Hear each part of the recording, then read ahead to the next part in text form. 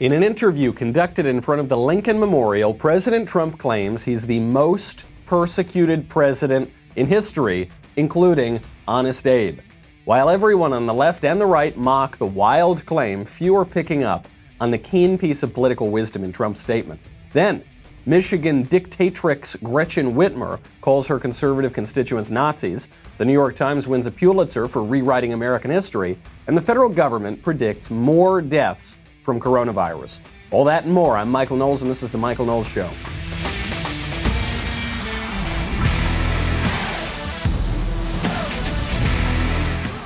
So which is it? Who is more persecuted? President Trump or Abraham Lincoln? I know a lot of factors to weigh here. You know, half the country seceding from the Union and getting shot in a theater, and also having to deal with Jim Acosta. Those are two key signs of persecution, at the very least, more than two. So please let us know in the comment section below. People are making fun of him for this. It actually shows us a key political truth, something that lies at the heart of a lot of the conservative debates today, at the heart of politics. We'll get to that in a second. First, I got to thank our friends over at Paint Your Life. You know, I want to thank all of our sponsors for sticking with us in this very difficult time right now, and I want you to patronize our sponsors, because not only are they sticking with us and keeping the show on the air, but they have an unbelievable product, particularly Paint Your Life. You know, I've taken up painting during this quarantine, and I've had mixed results. So let's put it charitably. I can promise you I am not one of the on-staff painters at Paint Your Life. They have much better painters than I. It's very important to have artwork in the house. It took me years and years to realize this. Now I love it. If you're looking for a way to feel connected to loved ones when you can't be near, try paintyourlife.com. You get a professional hand-painted portrait created from any photo at a truly affordable price. You can choose from a team of world-class artists, work with them until every detail is perfect. It's so easy. You send a picture of yourself, your kids, your family, a special place, a photo, or a pet rather, or you can combine photos, and they will paint an actual, if you want, an oil portrait or other kinds as well. I got an oil portrait. It's just an unbelievable anniversary gift, Mother's Day gift. I can't speak highly enough of these guys. It's such an amazing product. At paintyourlife.com, there is no risk. If you don't love the final painting, your money is refunded, guaranteed right now for a limited offer. You get 20% off your painting. That is 20% off and free shipping. To get this offer, text Michael to 64,000. Michael to 64,000. That's MICHAEL to 64,000. Paint Your Life. Celebrate the moments that matter most. So in this interview conducted before the Lincoln Memorial, giant Abraham Lincoln looking down on President Trump, he's there speaking with Martha MacCallum and Bret Baier. They're taking some questions from people around the country, and one woman who says she's a Trump supporter asks Trump a question about his style. And the style point here is, why is Trump so mean? Why does he get into these fights? Why does he brawl with people who are critics of his and who are the mainstream media? But I repeat myself. And Trump's answer is very indicative of a major divide on the right. Here's the question. Why do you use descriptive words that could be classified as bullying, and why do you not directly answer the questions asked by the press, but instead speak of past successes and generally ramble? The USA needs you. Please let go of those behaviors that are turning people away from you. Please hold on to your wonderful attributes that make you our great leader, and let go of other characteristics that do not serve you. Good. I think I like that question. I'm not sure, but I think I like that question. I appreciate it. I appreciate the prayers, too, very much. Now look at his response to this. His response is disproving a little bit of the point that this woman is trying to make, because the woman's saying, why are you so mean? Why are you such a jerk? Surely Trump is a jerk sometimes, but he's not a jerk all the time. And his response, at least initially, is actually to charm her, right? It's not to yell at her and say, how dare you? I'm a nice guy. I'm a cool guy. He goes, I think I like that question. I think she's complimenting me. I'm not so sure. But okay, we'll get into it. Thank you for the question. Thank you for the prayers. So we're seeing there are different sides to the guy's personality. But no one can deny he does get into fights. He is mean. He does boast about his accomplishments. He does correct reporters and get testy with reporters. He does that, as he says, because he has to. I am greeted with a hostile press, the likes of which no president has ever seen. The closest would be that gentleman right up there. They always said Lincoln. Nobody got treated worse than Lincoln. I believe I am treated worse. You're there. You see those press conferences. They come at me with questions that are disgraceful, to be honest, disgraceful. Their manner of presentation and their words. And I feel that if I was kind to them, I'd be walked off the stage. I mean, they come at you with the most horrible, horrendous, biased questions. And you see it, 94 or 95% of the press is hostile. And yet, if you look in Florida today, we had hundreds and hundreds of boats going up and down the intercoastal, Trump. We have tremendous support. But the media they might as well be in the Democrat Party.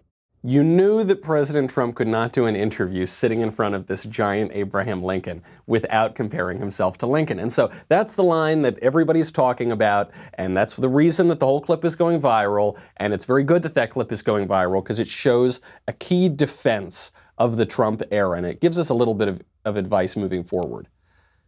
Trump does not have the advantage of being nice. That's what he's saying. Saying, look, do I want to be nice? Yeah, maybe I do want to be nice. But he doesn't have the advantage of being nice. Republicans and conservatives who actually want to accomplish something in politics do not have the advantage of being nice. That's if you want to accomplish something. That's if you want to win. Some Republicans and conservatives don't want to win.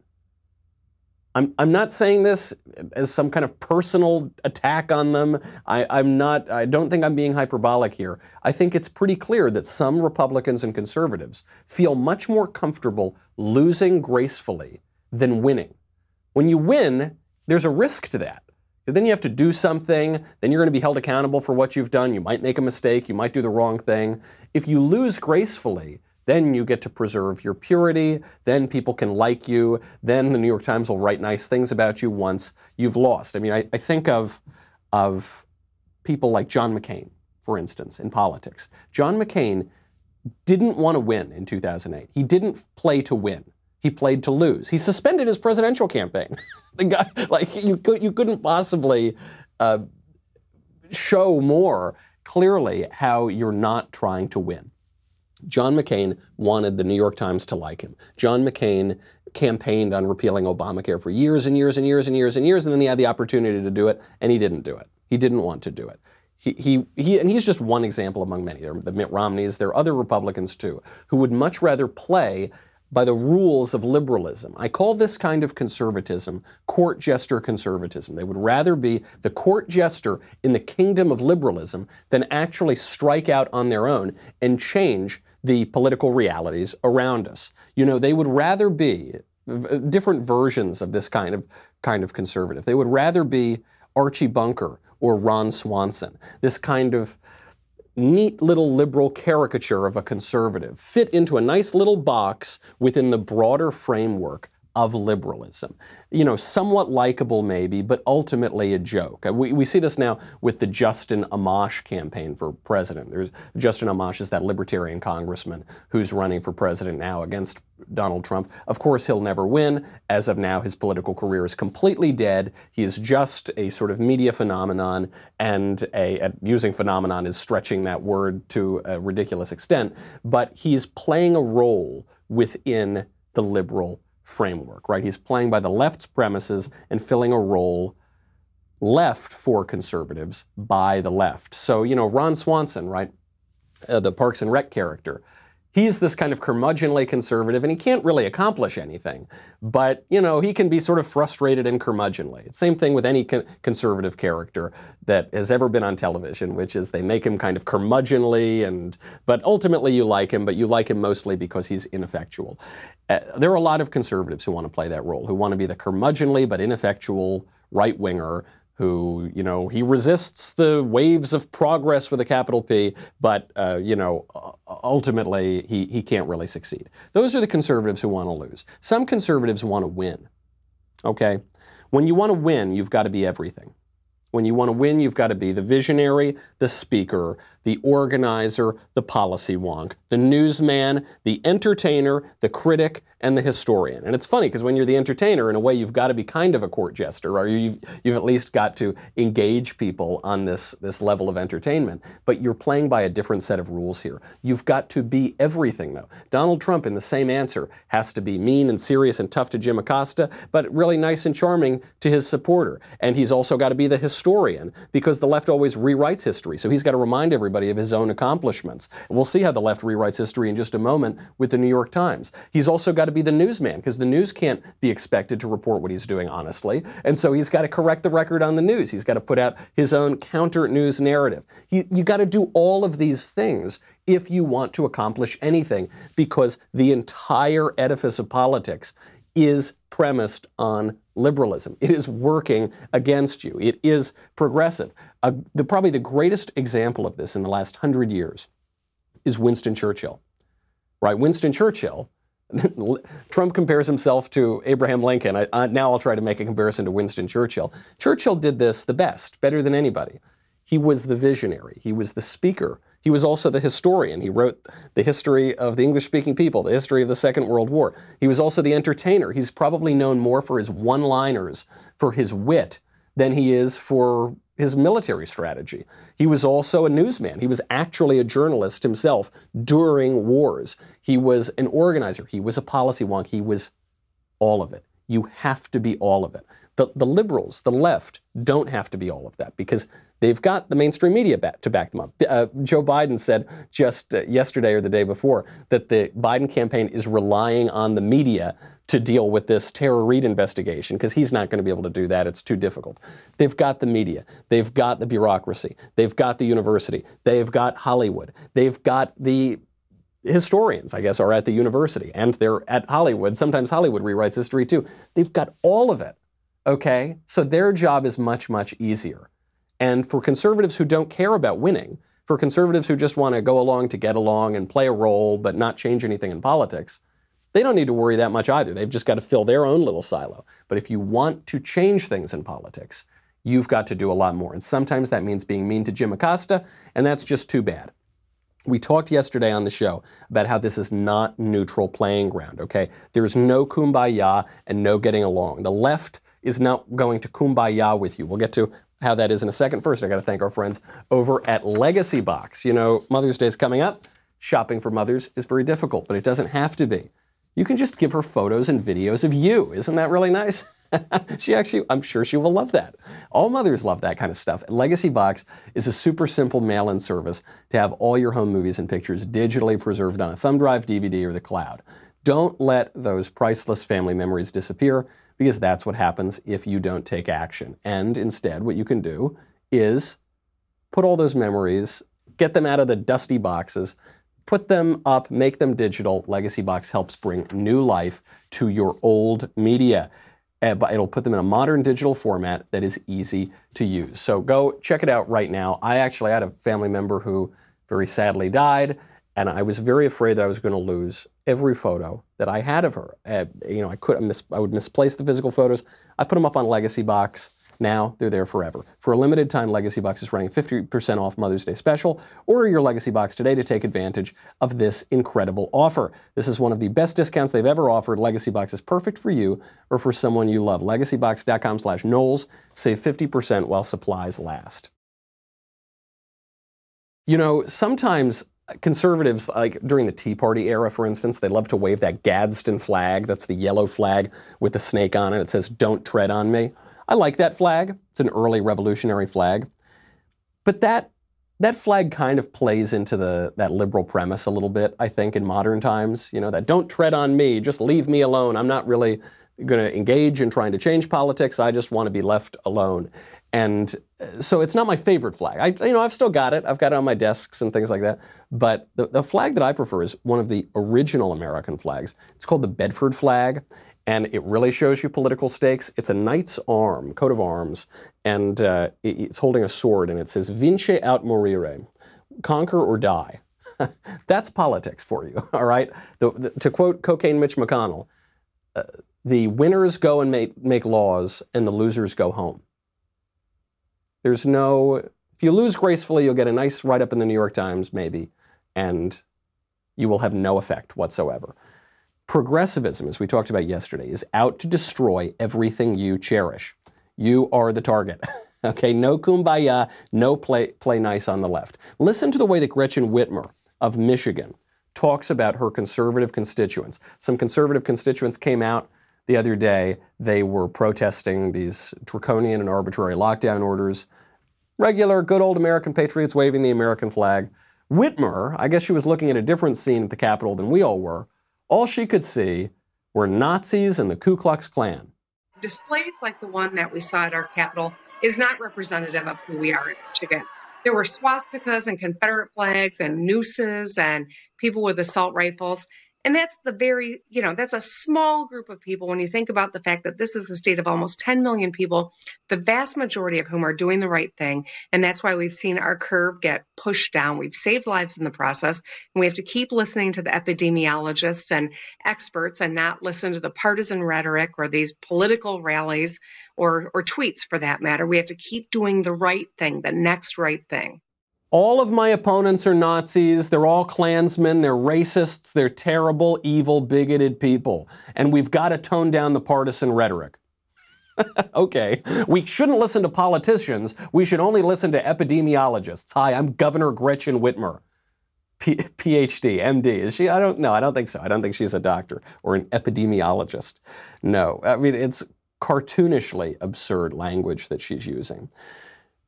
None of which is true. None of which is true. First of all, we don't need to only listen to the epidemiologists. We're a free people who govern ourselves. Of course we need to engage in politics. We don't just export all of our politics and outsource them to the exalted Dr. Fauci. I don't remember reading that in the Constitution. We govern ourselves.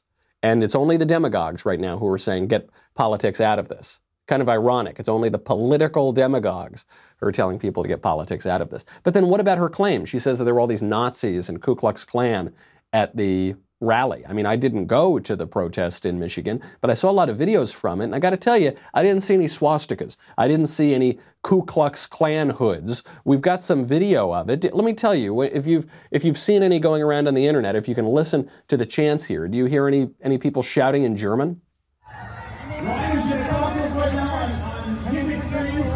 In this crisis, and he's going to share his thoughts as to really why we're all here today, guys. So let's give a big round of applause for Ryan. I'm looking around that scene. I got to tell you, I don't see any Nazi flags. I see a lot of American flags. I see the one Nazi symbol that I see is somebody depicting Gretchen Whitmer as Hitler. Maybe that's what she saw and she got confused.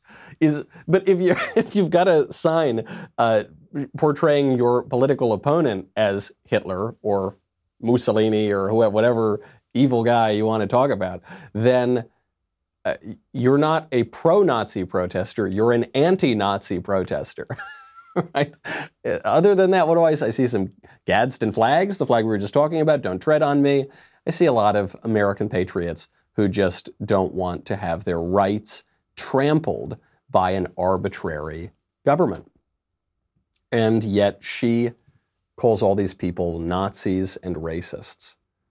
Imagine if you had a right-wing rally, or rather you had a right-wing governor and a left-wing rally outside.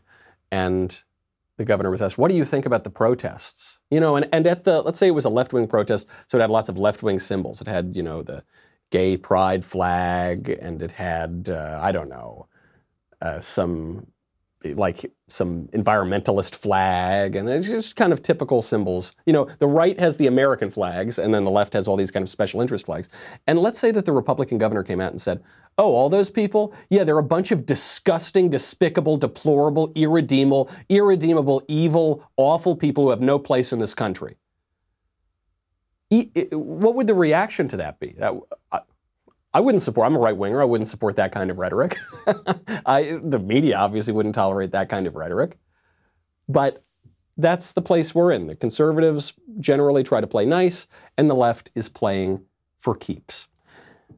They're doing this not just by rewriting the present, okay? They're not just propagandizing in the present. Progressives are also rewriting the past, not just the details. Not just some characters in the past that they're going to tweak a little bit. They are rewriting now the fundamental purpose of the American Revolution, and they're winning Pulitzer Prizes for it. We'll get to that in 1 second. First, I've got to thank our friends over at NetSuite.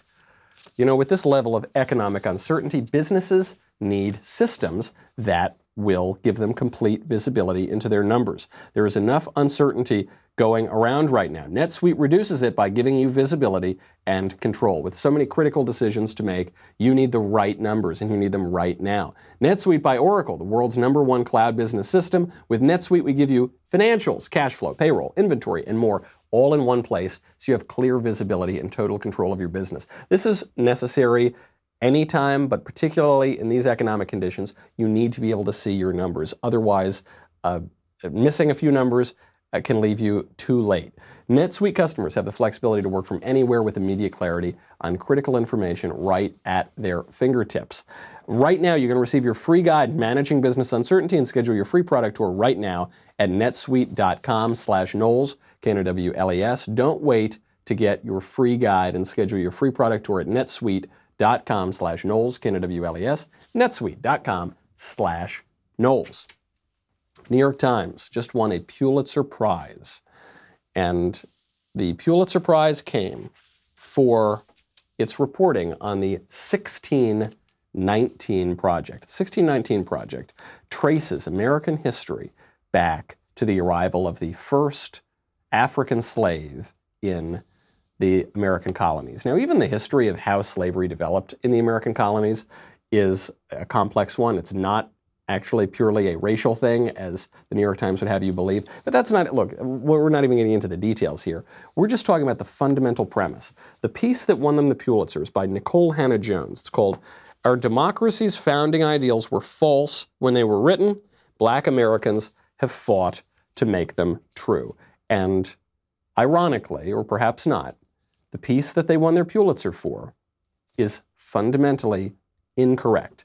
So it begins, my dad always flew an American flag in our front yard. Skip a little bit. When I was young, that flag outside our home never made sense to me.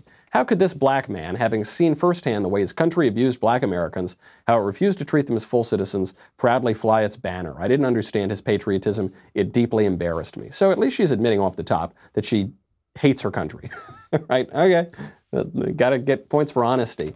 Here we get to the false claim. Conveniently left out of our founding mythology is the fact that one of the primary reasons the colonists decided to declare their independence from Britain was because they wanted to protect the institution of slavery. That is not true. There are many academic historians who wrote into the New York Times to say that that was not true, and the New York Times ignored them. There is no evidence for that whatsoever. There's a lot of evidence to the contrary. For instance, in the Declaration of Independence, one of the chief complaints against the British, one of the reasons for which they were declaring independence, is because they blamed the British for foisting slavery on them, slavery which they detested. And then, of course, later on when they write the Constitution, the issue of slavery is a big controversy because there were many people who were drafting that Constitution who wanted to abolish slavery altogether. There were many people who did not want slavery to give a reward to the South as a matter of representation in Congress. And so they had to arrive at a compromise, and they had to sunset the importation of slaves, which they did in the Constitution, and then ultimately the inevitable Civil War came to end slavery. Nothing about this is true. This was then roundly... Oh, there's also another false claim in here, which is pretty funny. The woman who wrote it doesn't even know when the Declaration of Independence was signed. So initially she wrote that it was signed on July 4th, but actually the signing began a couple weeks later on August 2nd. So, or more than a couple weeks later on August 2nd. So already you've got the Pulitzer Prize winning essay that has multiple corrections, right? A correction, an editor's note, and yet the Pulitzer Committee still gave it to them. Including supporters of the 1619 Project, you had lots of academic historians say that this was trash. Northwestern University professor Leslie Harris writes of this. On August 19th of last year, I listened in stunned silence as Nicole Hannah-Jones, a reporter for the New York Times, repeated an idea that I had vigorously argued against with her fact checker, that the Patriots fought the American Revolution in large part to preserve slavery in America. I vigorously disputed the claim. Although slavery was certainly an issue in the American Revolution, the protection of slavery was not one of the main reasons the 13 colonies went to war. So this historian and many other historians spoke to the Times about this, said, guys, we support the project, we support making slavery a big focus when you're writing the history of America, but just as a matter of history, this is not factually correct. And they ignored her, which is a pattern for the New York Times. You know, in 2018, the New York Times shared a Pulitzer Prize for its reporting on Russiagate, which, as you might recall, is a complete hoax. A complete hoax perpetrated by the left and the media, but I repeat myself, and which is one of the reasons that President Trump can't be so nice with everybody all the time, is because you've got the entire apparatus of modern liberalism trying to completely destroy this man. Now they're trying to destroy American history as well. And it's not just happening in the pages of the New York Times. If it were, it wouldn't matter because very few people read the New York Times. But the 1619 Project is now being taught in schools. This anti-historical trash is being taught in schools as though it were history. Over the disputations of academic historians who support the New York Times, who support the project. But even they are honest enough, doesn't matter. This will be taught in schools. And as we were discussing yesterday on the show, with regard to Phyllis Schlafly and the rewriting of history on the Equal Rights Amendment, this is the kind of stuff that's going to be remembered. The narrative is going to be remembered, and the real history increasingly is going to be forgotten. That's why they're rewriting it in the first place. This is happening all around us. It's not just these kind of broad questions of who was more persecuted, Trump or Lincoln, kind of ridiculous questions. It's not just rewriting the American Revolution. It's happening in real time on coronavirus. President Trump finds himself in a very difficult political position right now, and we've at least got to shine a little bit of light on the hypocrisy. We'll get to that in 1 second. First, though, I've got to thank our friends over at You. Time is running out. When you become a Daily Wire Insider Plus or All Access member, what do you get? You know, you get all the shows and everything. And you get the Leftist Tears tumbler, right? Oh, yes. And you get another Leftist Tears tumbler. You will get 2 incredible, magnificent Leftist Tears tumblers, but the deal ends today. All right? Nothing gold can stay. This will end today. Deals like this don't come around very often, so you want to take advantage of it right now. For existing members, I know you're feeling a little envy. Don't worry, we've got an offer coming up for you in just a moment. So hold on tight. But get those 2 Leftist Tears tumblers right now. Hurry and become an Insider Plus or All Access member to double your tiers with 2 Leftist Tears tumblers. Go to dailywire.com/subscribe to get started and get 10% off with coupon code Knowles. That is 10% off with coupon code Knowles. Get yours before it's too late. We'll be right back.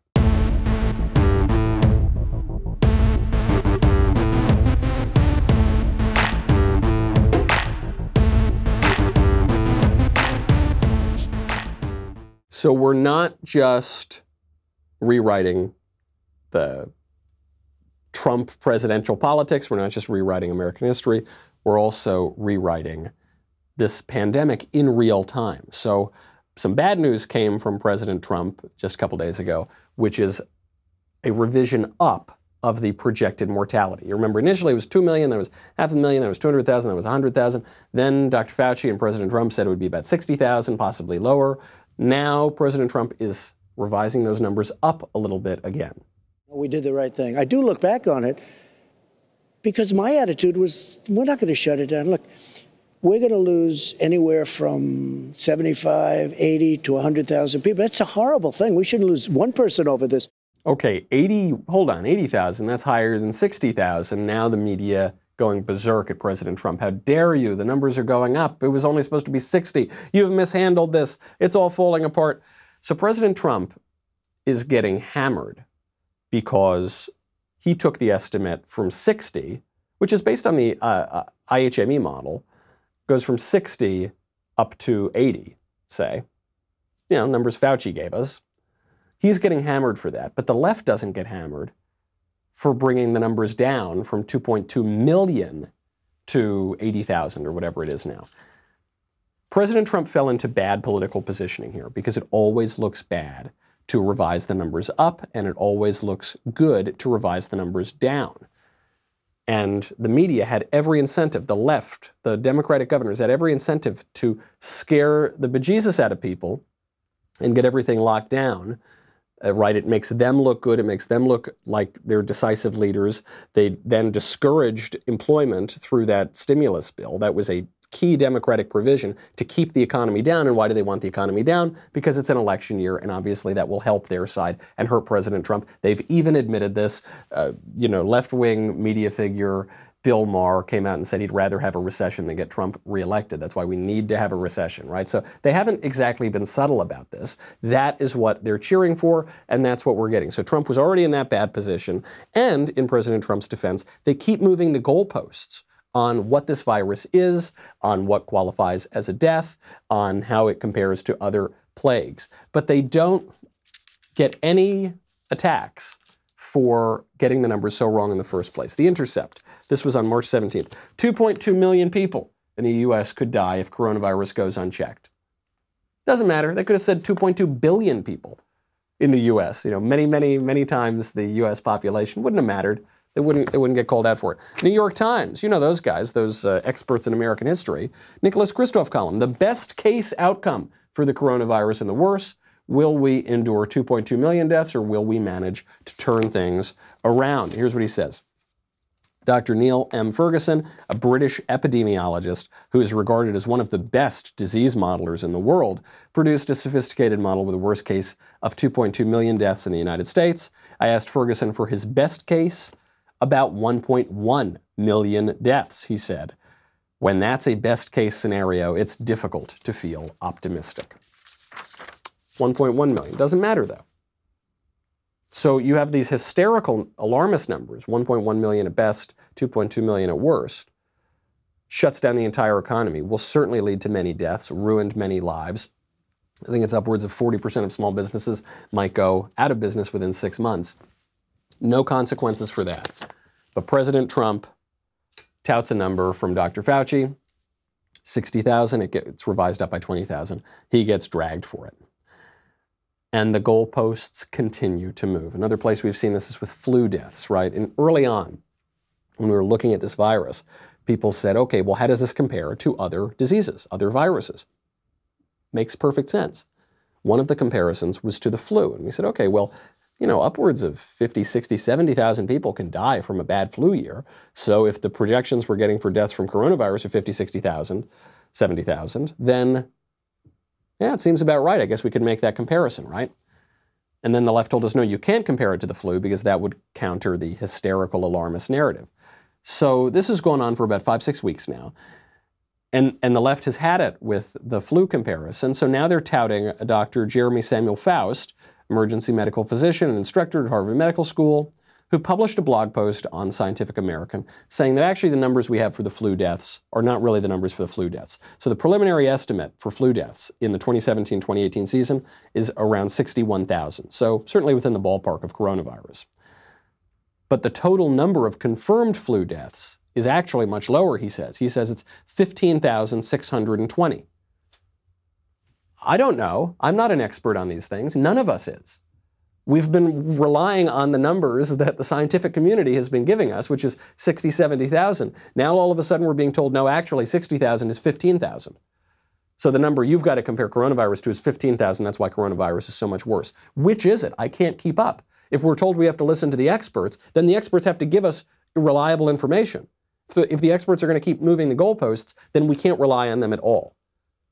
Then it seems more and more to many Americans who are clamoring to reopen, like this is a rigged game. There is no political cost. I mean, even on this case, the flu deaths, no cost to lowering the estimates. And yet there is a great political cost to increasing the estimates. The new numbers here do not tell us anything, right? The new numbers on not just the flu, but on coronavirus, ticking it up from 60 to 80,000, doesn't tell us anything, doesn't change our behavior at all. I wish that it could change our behavior, but it doesn't. It's just a one-way political attack on Trump. And it can never be used in the other direction. Why does it not change our behavior? Well, because the only policy that they've come up with is the lockdowns, right? Social distancing, wear the mask everywhere, shut down the businesses. The only two things that the lockdowns can possibly accomplish are flatten the curve and prevent the hospital system from being overwhelmed, and flatten the curve and buy us time until we get a vaccine. It doesn't mean stop the virus. It means flatten that curve and spread it out. We know that the hospital systems have not been overwhelmed, certainly not here in California, not even in New York. Javits Center Hospital was completely empty. That hospital ship, the USNS Comfort, very empty. We know that we're not going to get a virus anytime soon as this virus, or we're not going to get a vaccine rather anytime soon as this virus spreads throughout the population. So what does the extra 20,000 deaths tell us? Doesn't tell us anything about our own behavior, just kind of some sad news, and politically it's a way to attack Trump. The key element to this pandemic is hypocrisy, okay? No mistake by the left is too great, no mistake by the right is too small. Any miscalculation by the right is evidence that the right got it totally wrong. Any miscalculation by the left, whoopsie daisy, never mind, throw it down the memory hole. What do you mean 2.2 million deaths? No, that doesn't ring a bell to me. You see this most clearly with Andy Cuomo, governor of New York, being hailed as the great leader in the coronavirus. What a strong, articulate, wonderful, prepared leader. So much better than Trump. Democrats should nominate Cuomo in 2020. He could go head-to-head with Trump. Cuomo has failed. He's done a terrible job. Only in the Democratic Party could you be the head of the worst prepared state, the hardest hit state for this pandemic, and have that taken as an example of some great success. Here's just one little policy to show it to you.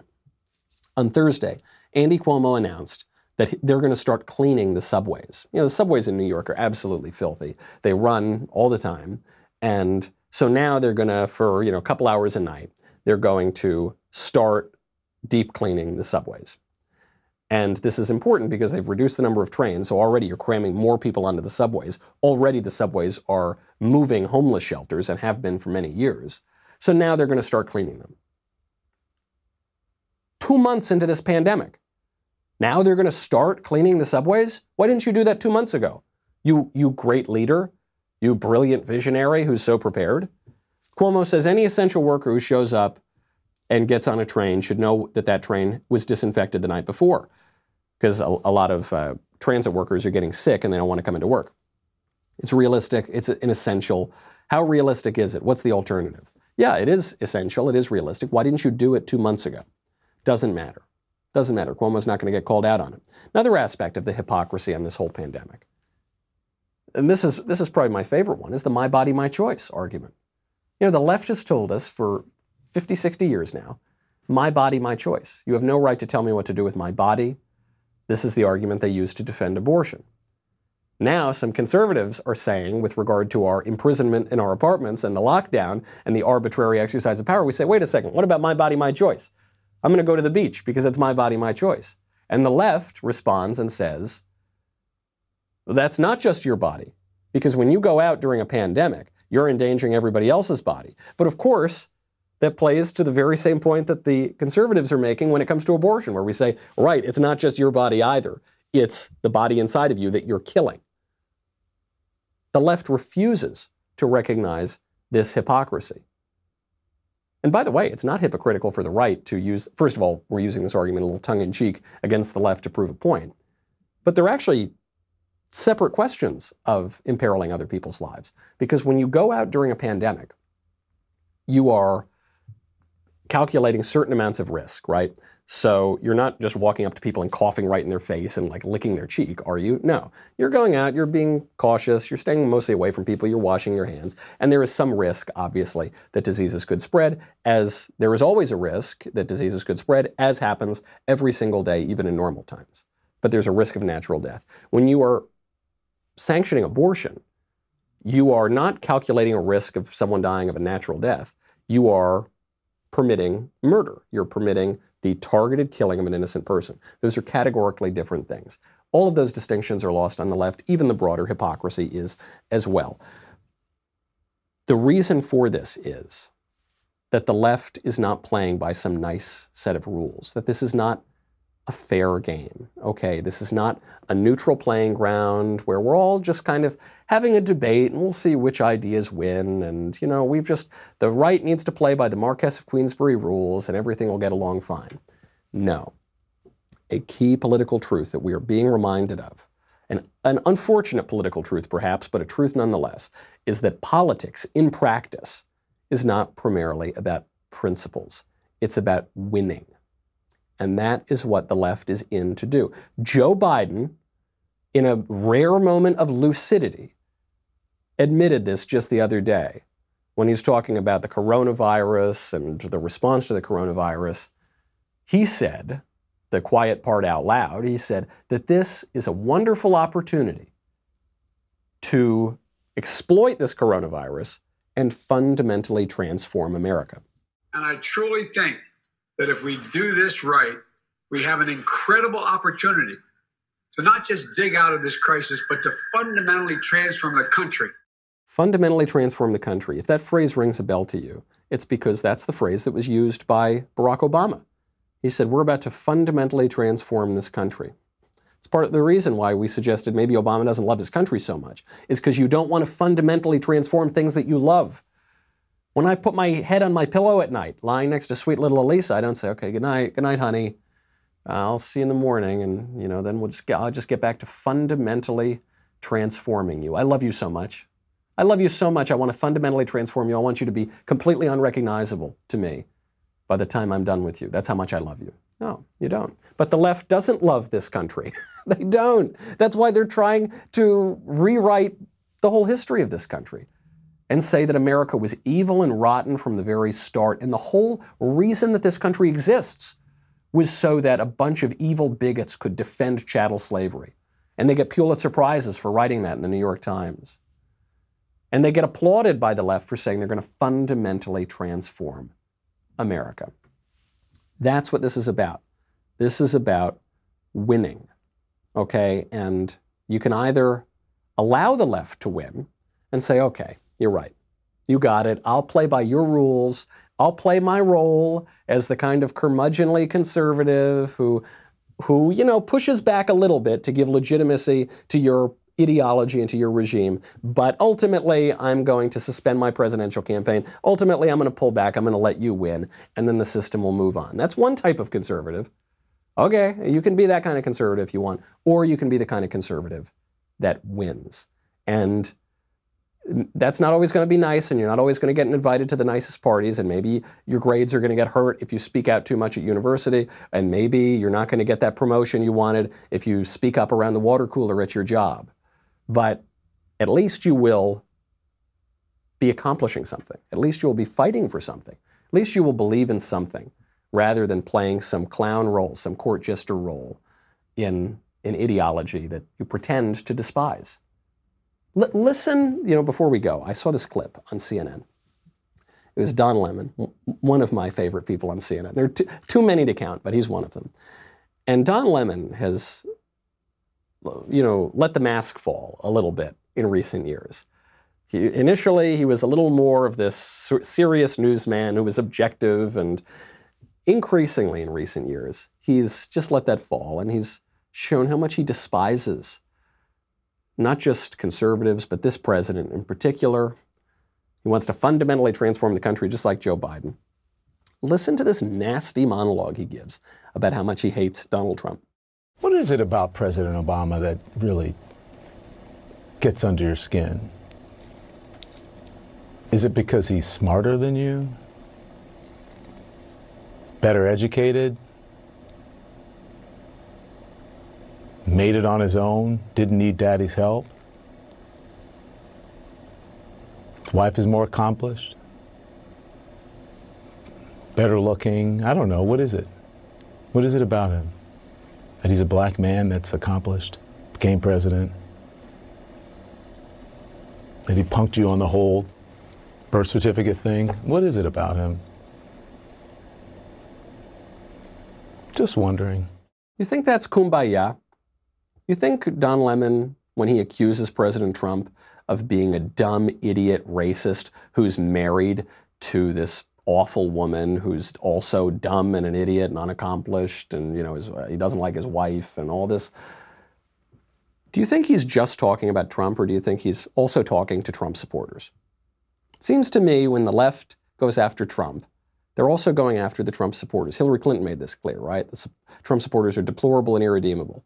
Can't be civil with these kind of people, is what she said. That's not kumbaya. That's not, okay, let's all just get along. I wish we could all get along. I wish we could all be nice. I wish that Donald Trump didn't have to be mean to Jim Acosta, okay? I wish that we could have a more elevated politics, a wittier politics. I wish we lived in a more graceful and elegant time. We don't. The left doesn't let us live in that time, because when you push them even just a little bit, that's what you get. That kind of attitude, that kind of talk from Don Lemon. The New York Times rewriting your history and saying the whole country is rotten to the core and we got to rip it all down. That's what you get when you push them. Those are the stakes. So how are you going to push back? You're going to play nice and pretend that it's all just fun and games and it doesn't really matter if you win? Or are you going to recognize that there really are stakes here and there really are things worth defending, and we really do love our country, and we really do love our countrymen, all of our countrymen, even Don Lemon. That's why we want to preserve a good country, even for him, even for Hillary Clinton, even for Joe Biden. And sometimes you got to be tough to do it. Sometimes it's more important to be successful than to be liked. That's our show. I'm Michael Knowles. This is The Michael Knowles Show. I'll see you tomorrow.